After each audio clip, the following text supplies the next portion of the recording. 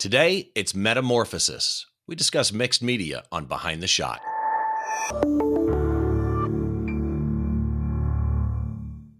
Hi, once again, welcome to Behind the Shot. I'm Steve Brazill, and this is the show where we try and get inside the mind of great photographers by taking a closer look behind one of their shots. As always, I appreciate your stopping by, and I want to remind you that today's episode, as with every episode, will have a blog post associated with it, show notes as it were, at behindtheshot.tv, where you will be able to see a small gallery of images created by my guest today and a small bit that I wrote about our guest today. So that's pretty much it for the intro. I do want to remind you, Don Komarechka and I are doing photo critique shows.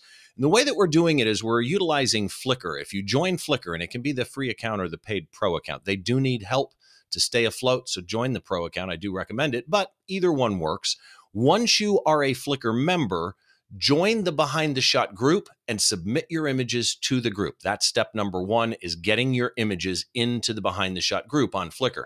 The second thing that you need to do, because it's entirely possible that you'll submit a photo to the group, but you don't really want to hear critique on it.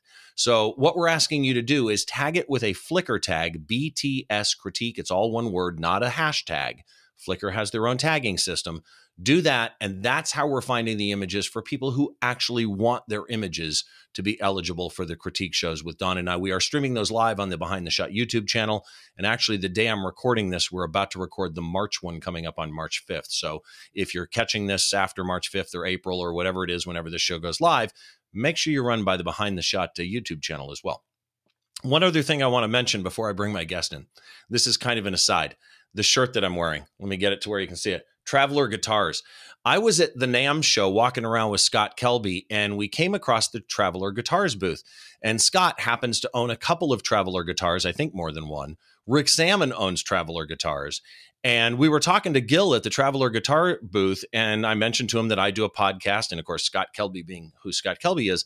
And he was kind enough to give me a shirt, and I think he sent one to Scott Kelby as well. So Gil, thank you very, very much for the shirt. I wear it proudly. It ends out, Traveler Guitars is literally right around the corner from the radio station that I work at in Redlands, California. So if you're looking for kind of a small compact guitar, these things are really, really cool. And that brings me to today's guest. Now, for today's guest, before I actually bring him on and introduce him, I've got to do a small intro. I have a friend by the name of Scott Heath. Scott is like this PR genius guy, and he represents a lot of people, and he's friends with a lot of people in the industry. And Scott kindly refers people to me to be on the show all the time because he just knows so many amazing photographers. And when he first turned me on to this guest, and I went and looked at his website, I lost an hour probably just browsing through. This guy's work is that amazing. And what I was looking at was actually more photojournalism and documentary black and white type stuff for what this guy's done in his career.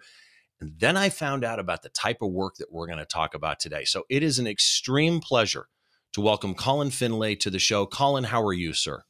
I'm doing great, Steve. How are you, my friend? I'm doing very, very good. And again, you have a body of work that is literally second to none. You are a photojournalist, documentary photographer, documentary filmmaker. Is that kind of how you describe yourself? Or I guess I should say, how do you describe yourself? Yeah, musician, composer, all that falls into there as well. So it's there's some multiple hats, that I wear in terms of, who we are moving forward. I think as multimedia creatives, I think it takes on a lot of different identities, and those are certainly a few that I would fall under. Your photojournalism work in particular, to me, by the way, you have people go to his website, which is colinfinlay.com. It's Finlay. And your documentary film work, photography work, there's some that are, hard to look at as you document the struggles in and around the world, right? War, conflicts, the environment, culture, disappearing traditions, famine, genocide. I mean, you've seen it all, right? Yeah. As I was reading up on you, one of the things in your bio that it mentions is that you have done all of this work from Antarctica to the Arctic Circle and 95 countries in between. Yeah. Your travel miles must be amazing. Yeah, it's about, I think, 2.5 million or something. Wow. In that range. But that's what it takes to get there. You have to tell the stories. So that's part of the, part of who and what the difficulty is in traveling, getting to some of these places. But that's what you got to put in the time. See, you said telling the story.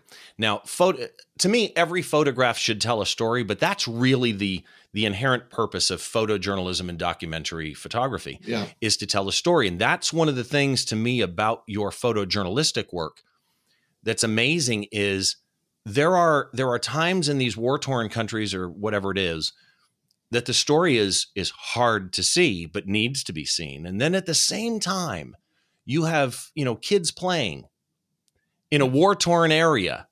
Yeah. And it is truly, truly striking what you do photographically. I'm kind of curious. What is the one, and I'm sure they all do, but if you were to really say there's one body of your photojournalistic work, Bosnia or whatever it is, what's the one section that you think really stands out and represents you as a photojournalist?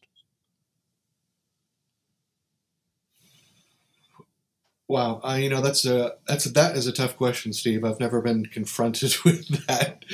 To think, it's in so many of these photographs, Steve. I'm looking for that needle of hope, looking for that one image that comes into this space and time. And I'm open to that, and I'm looking for that image that has a ring of positivity to it. We have the war, we have the genocide. All those things are absolutely horrific to even contemplate bringing those into this world and bringing those through my camera and into my soul. But looking for those one specific image, two specific images that really alter my perception and, most importantly, give some type of hope.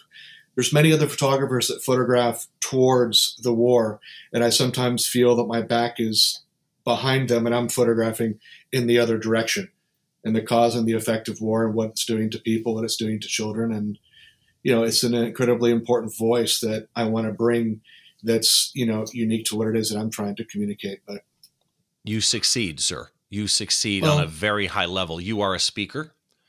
You're an educator. You're a musician. Yeah. You did a TED Talk, as I recall. Yeah. And awards and accolade wise, Emmy nods. Explain the Emmy nods to me. I was shooting rolling video in 1997. So for me, my video work goes all the way back to there, working for local news stations here in Los Angeles, from MSNBC, CNN, Fox, a lot of different networks here that I started to freelance for. It's a very long story, but somehow, amazingly enough, I did a story and assignment for Natural History magazine. So I had 15 cameras that Canon had given me, and I had 300 rolls of film, Tri-X, that Kodak had given me. And I went over to put these cameras and this film into the hands of the children who survived the siege of Sarajevo. So long story short, somehow my images, and that'll take too long, they end up getting into the executive producer at Fox Television. Fox was very different back in 1997 than what it is today. She phoned me up out of the blue after 3 different people stole this image off of her desk that was a Christmas card and said, I have to purchase this image. Who is this guy? So she phoned up, can I purchase the image? And by the way, what else are you doing? It's like, oh, actually, I'm leaving for Sarajevo in another 2 weeks. She's like, really? She says, we've always wanted to do a project on Sarajevo, but we never had the local angle. We need that to tell that story. She goes, God, what would you think about sending a reporter and a videographer, and they're going to shadow you on your entire assignment in Sarajevo? So that opened up that incredible door, for me to be over there. So for me to end up being the subject of this documentary that became a half-hour piece, and it won all sorts of accolades and awards. And the news director, as I was leaving, said, hey, you got this.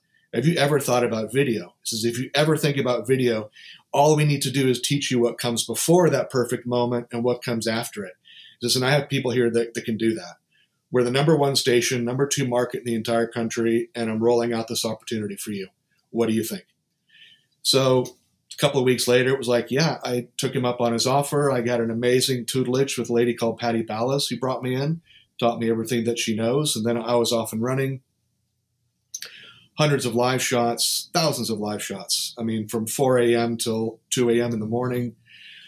Over in Darfur as well, I took the whole camera and projects over there because I started to do dual projects. So I was working on another project. I told the news director I'm going to Darfur do this project. And news director who asked me to come on board, it's like, well, what's going on in Darfur? Explain it to him. He's like, wow, do you think you can get a reporter in there? It's like, well, I'm not sure. It really helps to have 2 passports because you're flying over 2 different zones. So you need to have, so luckily I have a British and I have an American passport, so that worked well for me. So it was very easy for me to do that.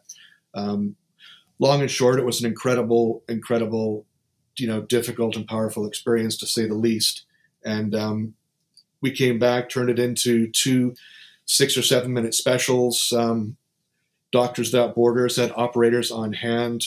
We put that into 4 million people's homes and raised $125,000 for Doctors Without Borders. So that really did something that my photography could never do, no matter what magazine it was in. It could never reach 4 million people, and it couldn't raise $125,000 for Doctors Without Borders. So that really launched me into.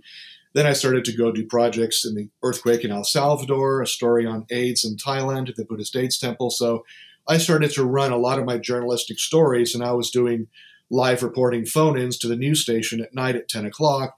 I was doing a written piece, photographic piece for a magazine, and I was doing a whole video story for the news station and bringing that home and sending those tapes back and forth through Dallas and other countries to run the video. So for about 4 years, it was solid photojournalism, and it was, creating all these stories for, for television, for CNNs and Foxes. And there's one thing I saw in your bio I also want to ask about before we get into actual photography, the photograph that we're going to talk about today. I saw something about a knighthood. Oh, there. See, I got that reaction. Are you a knight? Yeah. So really? Yeah. So you're Sir Finlay? Not while I'm alive, no. But interesting. Okay. It's an uncomfortable thing, sort of, for me that the bio thing is something I'm terribly fond of. They're just a way to describe ourselves and other people looking at our work, and sometimes it's easier to do so. But it was a tremendous honor to go. There's no words, to share what that coming into my life and what it was ultimately about, which is my dedication to humanity and the environment also in particular. And it comes from the Knights of Malta. So for that tremendous honor, I will be in deep and tremendous gratitude the rest of my life. So I can say you're honestly the first knight I've had on the show. What's that last bit, Steve? I said you're the first knight I've had on the show. Oh, hopefully not the last. Hopefully not the last. So let's get into photography for a second, because with you doing the type of photography that you do, and by the way, just so that everybody knows, I wanted to touch on the photojournalism side before we got into today's work, because today's work is completely different from that, right? So, and I'm hoping to get Colin back on sometime with one of his, iconic photojournalistic images. But I wanted to touch on that because it really rounds out where we're going to go with today's shot, which is, like I say, a complete variant on that. So let's start here. You traveling the world, what do you shoot? What's your go-to camera body and lens? If you could only have one body and one lens, what would it be? For the core of what I did, what's crazy enough as well, Steve, is that during that time from 2005 to 2006, I did a tremendous amount of advertising work. So I really crossed over from documentary into lifestyle advertising in a massive way, going from, working on my own in a place, doing a project on on the gauchos in Argentina out on the Pampas. And then for the right client to see that post 9/11 to say, we want to bring authenticity back to advertising. That was what they did. And they brought me over and said, we want you to do exactly what you did with the gauchos, but we want you to do that in the North Shore of Oahu with 10 of our contract surfers. We're going to thread in 5 or 6 models. And, at that point, I was $43,000 in credit card debt and I was living in my car.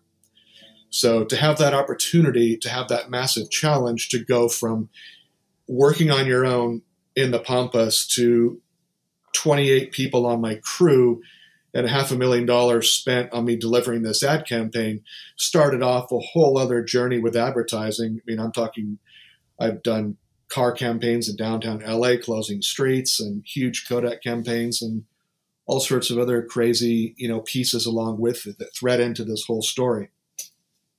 So it's all of it feeds so on considering itself. all of that, and that you're not doing a lot of photo, you're not the commercial photographer, as it were, what you're known for today.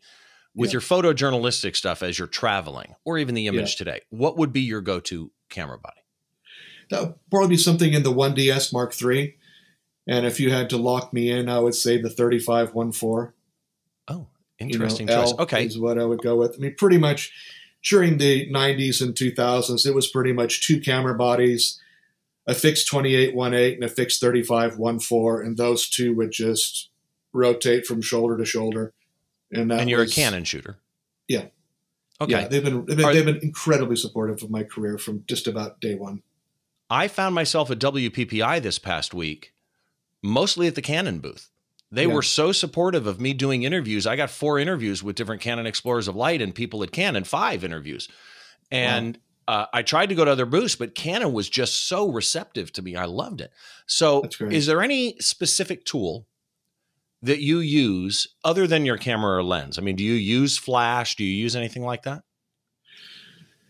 Not in my documentary environment, any of that kind of work. No. I mean, that's not something I'm going to incorporate at all. I mean, it's when I'm doing some of these ad campaigns, I'm working, in some of these campaigns, Steve, there's a real naturalness to light, and there's a real movement of sun and how it reflects and works. So when I'm using lights, I'm going to use something, I'm going to use Akinaflow is what I use. Which is a hot lighting. So I use Akinaflow, and I also use, when I'm doing these campaigns and there's a lot on the line, I work with either an 8 or a 10 foot, what I just call it a satellite dish. It's that ProPhoto 8 foot wide, 10 foot wide. And that's where the magic for me happens. And when I'm on a campaign for Gray, New York or whatever, and it's on set, those are things I'm going to be bringing into that. And that's the favorite light source that I normally go to, which is a combination of Akinaflows and the ProPhoto with the, what I just call it the satellite dish. Okay, so let's go into today's shot a second. This shot, when I first saw it, was intriguing and confusing, and it kind of brings you into the story because of the girl's look in it, and yet the stuff in the background when you look at it closely, and then whatever's on top. There's so much happening here. Does this shot have a name? It's generally known for the actress who's in the image, which is Neve Campbell. Okay. So she's the Neve Campbell. And for those of you on an audio feed, if you're on the video feed, you'll see this. This is one of those shots. I'll warn the audio feed. I say it every time, but this time I really, really mean it. This is one of those shots that there's so much happening. It's going to be very, very hard for me to describe this in words. I'll try, but you're probably going to need to go to the blog post to check it out. So let me give this a shot. But again, this is the hardest image I have ever had to try to describe and do justice to. It's a photo of a girl in jeans, ends out to be actress Neve Campbell, a coat. She's got a scarf or a cape type thing on. She's walking she's on the right rule of third, walking or looking like her bodice area is facing the left side of the frame. But she's looking back over her left shoulder, I mean, right down the barrel of the camera. It's amazing, the look that she's got. And there's something in the eyes that's striking. She's in like a dirt landscape area, but there's barbed wire going across the frame in front of her. And on the other side of the barbed wire, there's some machinery in the sand and then some water. And then what looks to be a construction site or some other site on the other side of the water. And then, I don't know how to phrase this, but on top of that, on top of all of it, is something like a burning effect or a goo effect around all the edges of the frame.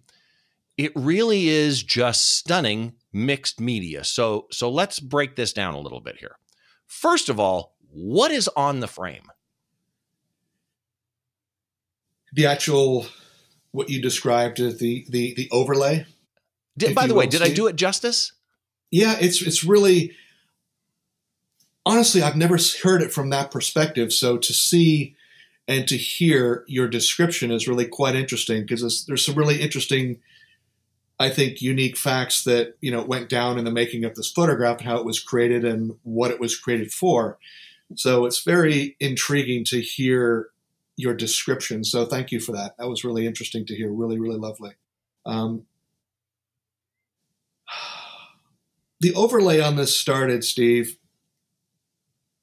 It's, I'll probably describe that. Then we may end up stepping back into where it came from and what the whole inspiration behind all of this, because I've probably done. Actually, should we start there? Should we start with what this was shot for? Yeah, I mean, definitely. That's let's go. Let's start there, and then we'll get into the technical side. Okay, because I wouldn't actually know what I'd done in that space. I just had a wonderful museum exhibition, probably 100 of my images on the environment, and at this incredible museum. And they asked me to do this project before my presentation for the museum for a group of veterans. And there's a really incredible Arts for Veterans program, and it's really inspiring for the veterans to get involved with paint, with creativity, just thinking out of the box. So it's really gave this presentation to a group of veterans, which was really wonderful.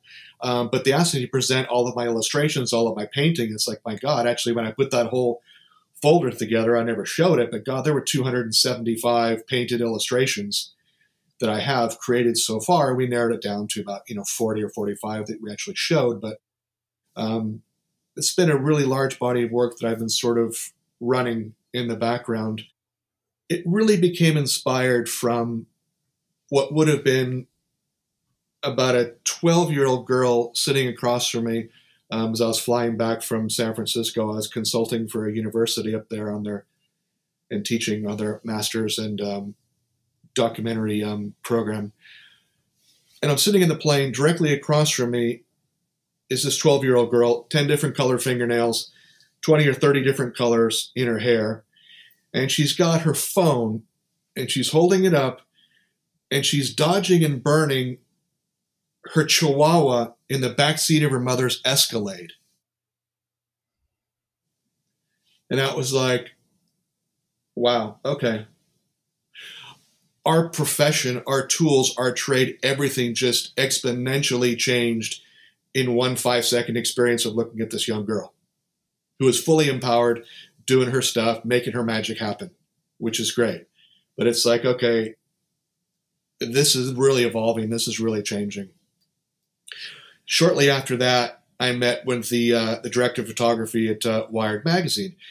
And she mentioned to me, it's like, she's struggling with photography. She's struggling with photographs, with prints. She said, in my office, she goes, I've got 53 portfolios lined up from photographers. And all of them are a McDonald's Happy Meal. They're done with the same profiles, the same inks, the same papers, are all very, very similar. So there's nothing. I could choose any one of those 53 and I get the same look. So he says that. So between seeing that, hearing her feedback and her I'm looking for something further. I'm looking for something beyond. Seeing this young girl with what would have been our tools in her hands, dodging and burning chihuahua, it's like, this is going to take this movement. And at that point, I was spending a lot of time on the street, Steve, in Hollywood where I lived. And I was really chronicling what I felt were the last glory days of Hollywood. All the murals, the street art, all the different things that were on that street, those messages coming from people, from all these incredible individuals, men and women, teenagers, these artists who were out there pouring their hearts out onto the streets of Hollywood. So this really started to trigger this idea. And it was looking at that first photograph I did of Robert Kennedy Jr. that I did for Vanity Fair, and I just had it on my table, and it's like, this has got to go somewhere else. I need to bring the hands back to this photograph. Obviously, it comes from years I spent working in the darkroom, doing my own prints, all that stuff. So it's like, yeah, all we're doing now is catching a print as it comes out of the copier. It's like, I need to bring my hands back into this, and I need to take this someplace. So inspired by all the street art, all the stories that I was writing, chronicling those glory days of Hollywood before they left, this young girl, Wired magazine, this has got to go someplace else. There's got to be another space this is going to move into. And that's really what I started to do with that first picture of Robert Kennedy Jr., is taking it to another space, Then eventually it graduated into the whole project on the Boulevard in Hollywood. And that became an entire book and project and, God, 70 or 80 stories that I wrote over a 3.5, 4-year period. So everything just started to become fluid and become in motion. And with that portrait of Nev, that photograph takes place at the tar sands in Alberta, Canada. So I was up there, she was up there for a company organization called Forest Ethics. They're up there trying to work on the idea of what's happening, what this whole idea of this pipeline is about, where the oil is, what the tar sands are about, what it's doing to the environment, what it's doing to animals. So that's what the machinery is here? It's oil machinery? Yeah. Yeah. And so then, of course, what I did when I got back, Steve, is I got used engine oil. And the used engine oil is on that print. Then I have oils on that print. I have Himalayan pink salt grinded into that print. And then one of the final touches, in this piece was furniture polish. So that's sort of where those 4 or 5 basic ingredients. And again, there's acrylics involved as well and a gouache. So everything is in fluid, everything's in motion, and everything's liquid. And again, it really took me back into that darkroom experience.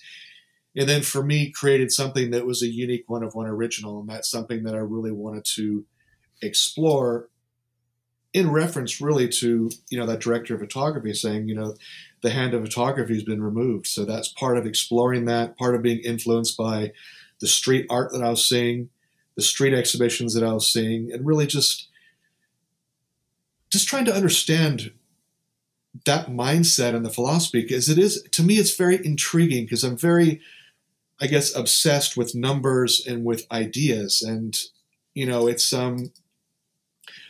at a blue chip gallery on La Brea, wonderful exhibition there. The guy printed 2,000 posters, sold 3, gave away 2.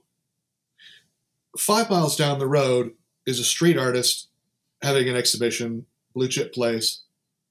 That artist sold 1,000 posters at $35 each. And he sold other series from other pieces. So it's like, okay, these industries, photography, 3 posters sold, collectors.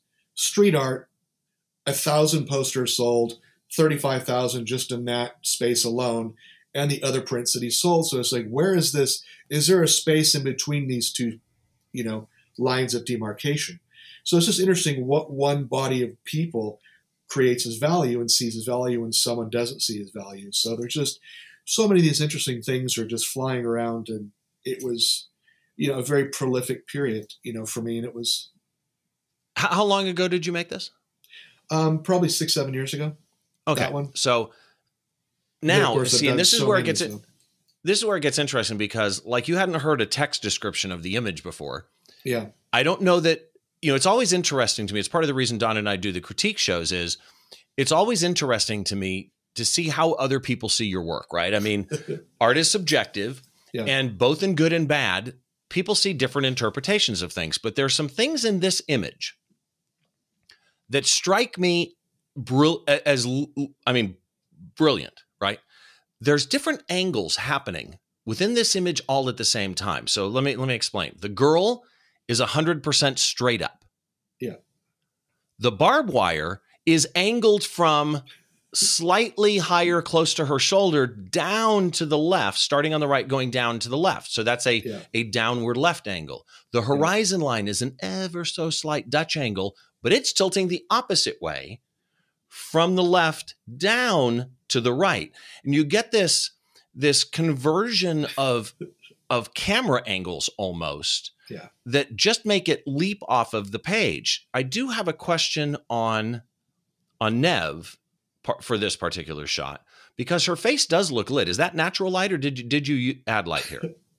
It's all natural. A flash never even gets on an airplane with me. Okay, so that brings me into a question that relates to this one. Yeah.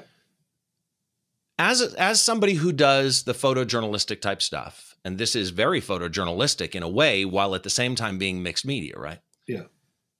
When you walk out and you go into an area where you're going to do a shoot like this one with Nev, is there something specific you're looking for in the natural light, to choose where to put your model, to choose where to have your model face, etc.? Quite frankly, that's a very compelling question, and it's a very the answer to that is going to be it's quite unusual, because I'm dealing with and working with an amazing actress who is from Canada, who's giving her heart, life, and blood and soul and going up there and getting behind this effort at Forest Ethics. So she's up there. The other important people at Forest Ethics are there.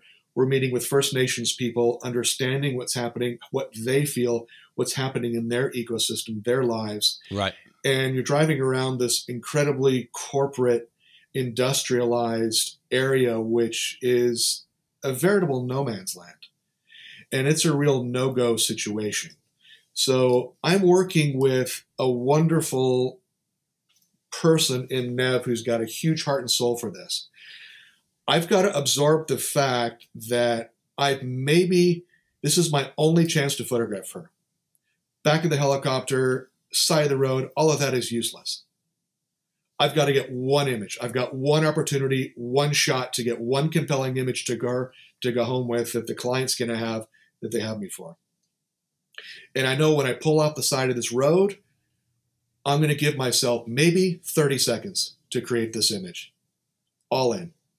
Because we're more than likely going to get arrested. Because we're trespassing on private property. A week later, I was in 120 mile per hour car chases, doing the same thing, trying to get out to save my equipment, to save myself, because I was in that same situation or something else that I wanted to photograph close up. So I knew that this is a really dangerous place. I did not want to get her arrested, us arrested. So believe it or not, that entire shoot with Nev to get that portrait, there's only 7 images, period. And it took 18 seconds. So you jumped out, snapped, and got out of there. Yeah. Okay, so and I knew what the light reading was. And I knew what the light reading was. I knew what the light reading was because I took a pop with my handheld meter, because I shoot everything on manual. So for me, the second I get out of the car, I'm popping on the light meter. Okay, what have I got? Okay, 6.3. It's 6.40. It's like, now 6.40 is going to be too much. Roll it back to 3.20. 1 or 2 test shots. Get Nev in. 3 photographs, looking off camera. 1 photograph, she's looking at me. 2nd photograph, she's looking a little bit above me. Next photograph, 6 and 7, she's looking profile. She's out. We're running for the car. Were you directing her looks, or she was just looking around? I asked her to look at me in those last 2. So this is what I would consider, obviously, an environmental portrait. Right. The first 3 images, she's looking off. She's getting ready for me. And then she just turns and just hits with that powerful gaze that just, right? Yeah. That look sucks you into this picture. And actually, let's talk composition really quick before we close out here, because there's a lot going on compositionally here, right? She's on the right rule of third, and she goes from the bottom of the frame, except for the mixed media down there, to about the intersection of the top and right rule of third. The machinery is on the left rule of third. The barbed wire crosses the center line at an angle through the rule of third. The horizon line is not centered, except that because of the Dutch angle, it goes to center, but goes up towards the rule of third. There's media below her that balances the media above her. There's so many things you did in here compositionally that I just absolutely, I'm serious. This is an amazing, the barbed wire was really there, right? That's not an add-in later. No, not in a million years. Okay. It's there, of course. So processing wise, this was shot on digital. Yeah. What would you have done to this shot in post, if anything? Yeah, I mean, that's the whole thing. Even the brightness in her face that you were talking about, that was part of the reduction from the sponge, because she had some extra paint on her face that I didn't want. So I brightened her face up simply by the sponge going over her face. So that's why it looks like it's lit, because it's a bit luminous. But that's because there was paint that was on there. I took that layer off and took a bit of the color off from the paper as well. So, those are sort of the things that sort of happen. But you know, that's the whole thing. I mean, for me, I know other people love zooms. I mean, I'm completely insanely addicted to a 35-1.4, a 50-1.2. Right. So after hundreds of thousands of photographs have gone through that lens, I know what that composition is going to look like before I even get there. I know where I want her. And that was crazy looking at that sequence, knowing that, Jesus, that took 18 seconds to get her out of from that first shot. The seventh one is 18 seconds. And those two photographs I got when she's looking at me, that's all that exists, and we're gone. So that composition has got to be so automatic. It's just got to be so, I'm dropping to one knee. How I ended up in that one perfect spot that aligns all these things is you know, up for the you know, the gods of, you know, creativity. But, you did. I mean, seriously, this shot is, well, this is what it's about. I mean, this is really, so I have a question for you unrelated to that shot now. And one of the things about photojournalism is, obviously there are journalistic integrity issues, right? Yeah. We don't want journalists to make fake images. But, you know, and every publication and every outlet has different rules. There are ASMP guidelines, but then each individual news station or newspaper or news outlet may have their own different guidelines. Getty has their own guidelines. The generally accepted rule of thumb is you're allowed to crop, you're allowed to color correct, you're allowed to dodge and burn, because you could do all of those in a traditional darkroom.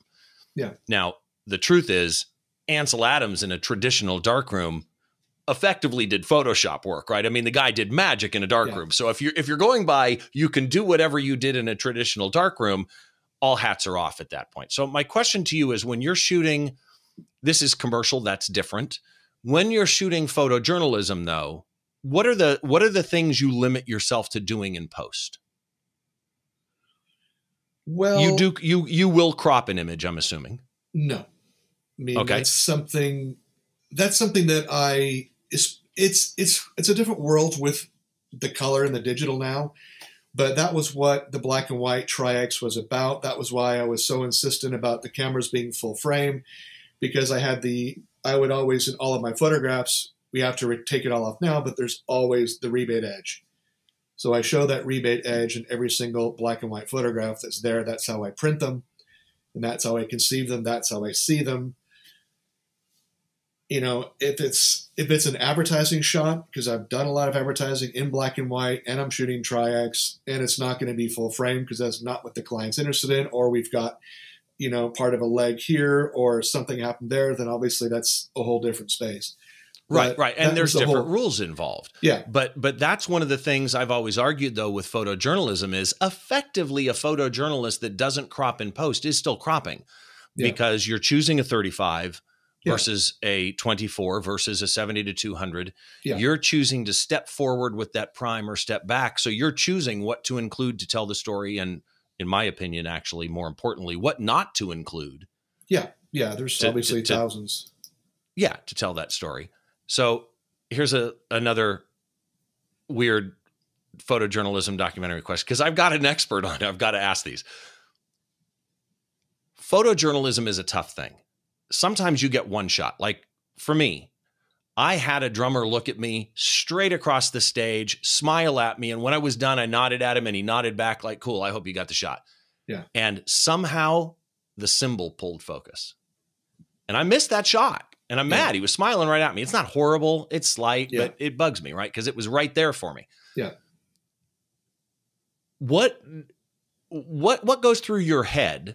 Obviously, you can't go back and do it. I'm just curious. You know, we all beat ourselves up. What goes through your head if you've got a critical shot in front of you and you realize later you missed it? Not saying that you ever do. Yeah, no, I'm always shooting in manual, and I'm not on autofocus. So everything that I'm interesting. is off. So for me, it is that control, you know, of that space. So it's not going to pull focus and grab the symbol when I'm back focused on the subject. So it's just a unique experience for all of us and what we do and how we bring ourselves to our work. And it's what works for me. I mean, I prefer the camera on manual. I prefer to have a light meter, and, you know, I prefer everything on manual, so I have control of everything. So it's just, we all work differently, you know? Yeah. Oh, no, I totally agree. So let me ask you the one critical question that I can't get out of here without asking. Helicopter view, because obviously we could do an hour show on this question. Right. But the helicopter, short answer to this. What makes a great documentary image, photojournalistic image?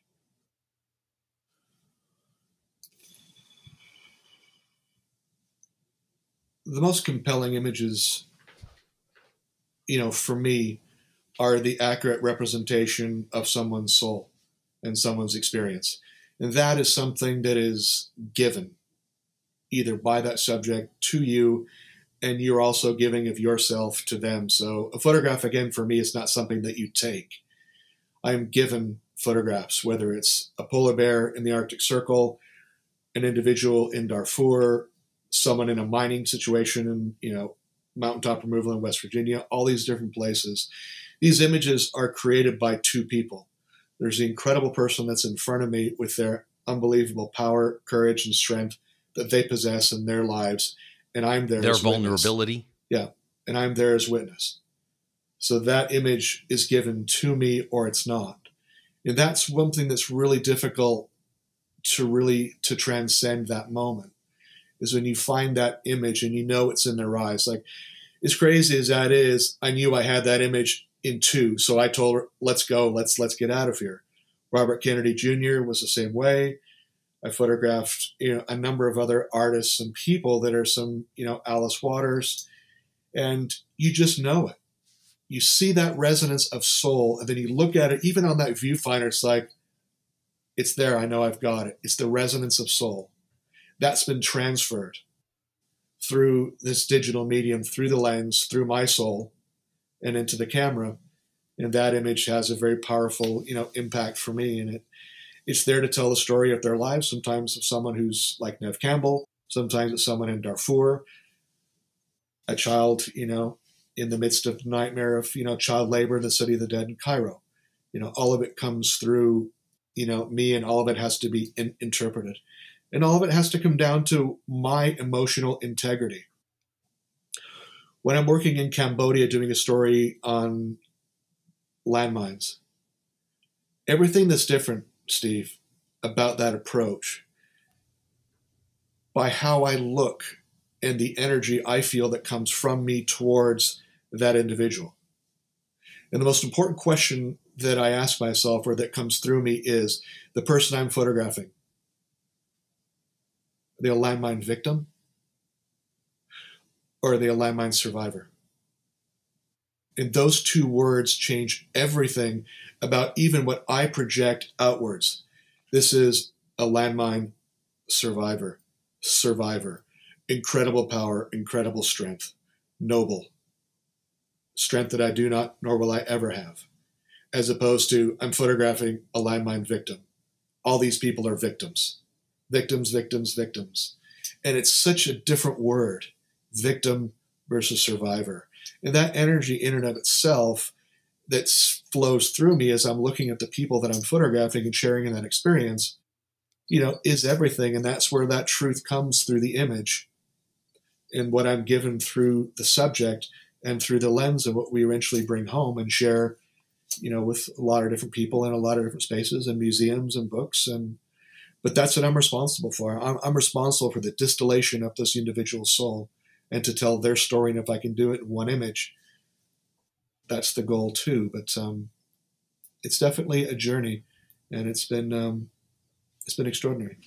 Well, you have documented the human story in so many ways, and it is truly an honor to have you on. I appreciate all of your work, and I encourage everybody to go to behindtheshot.tv, check out Colin's work at his website. Let's just go through your website again really quick. It's colinfinlay.com. Yep. Finlay, COLINFINLAY.com. And you're also Colin Finlay on Instagram, and great Instagram feed. Go follow him on Instagram as well. And Colin, thank you so much for being on the show. I really appreciate it. Thank you, Steve. I dig your work too. I really love Iggy Pop. God, if you were there, was he playing with the Stooges Or was that just no, not the Stooges. No, it's his latest band. Yeah. Okay, yeah, because Ron Ashton they did that tour of the Stooges, and if you caught that, I've got chills on my arm just thinking of you being there. So that must have been really powerful. You've got beautiful work, Stephen. Really, Iggy is still amazing on stage, by the way. By the way, people when you look at colinfinlay.com, Colin also is a music photographer. He's got shots of Roger Daltrey up there and a bunch of other people. So check out the entire library of his work, because it's amazing actually that you are the music photographer as well and a musician. So a lot of things that you do. Again, thank you so very much. And let me just say on camera, because he's going to hear this, I'm sure, Scott Heath, thank you so much for helping me get Colin on the show, because it means a lot to me. So before we close out, a couple of quick things. First of all, a reminder, the Flickr thing I mentioned at the beginning of the show, join Flickr, free account, paid account.